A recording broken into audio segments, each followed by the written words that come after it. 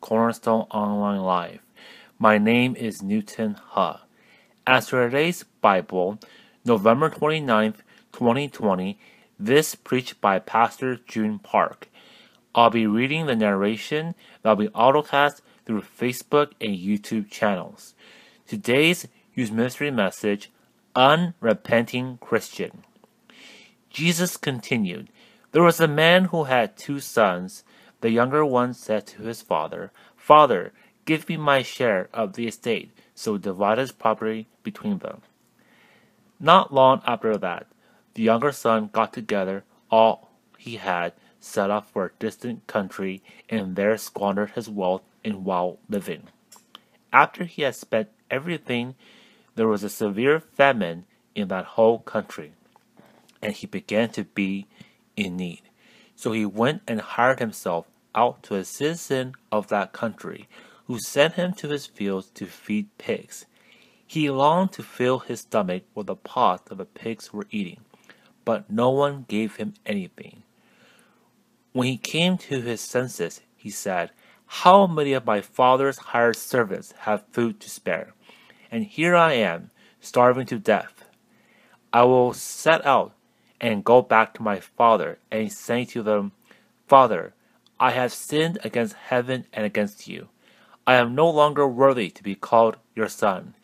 Make me like one of your hired servants. So he got up and went to his father. But while he was still a long way off, his father saw him and was filled with compassion for him. He ran to his son, threw his arms around him, and kissed him. The son said to him, Father, I have sinned against heaven and against you. I am no longer worthy to be called your son. But the father said to his servants, Quick, bring the best robe and put it on him. Put a ring on his finger and sandals on his feet. Bring the fattened calf and kill it. Let's have a feast and celebrate. For the son of mine was dead and is alive again. He was lost and is found. So they began to celebrate. Meanwhile, the older son was in the field. When he came near the house, he heard music and dancing.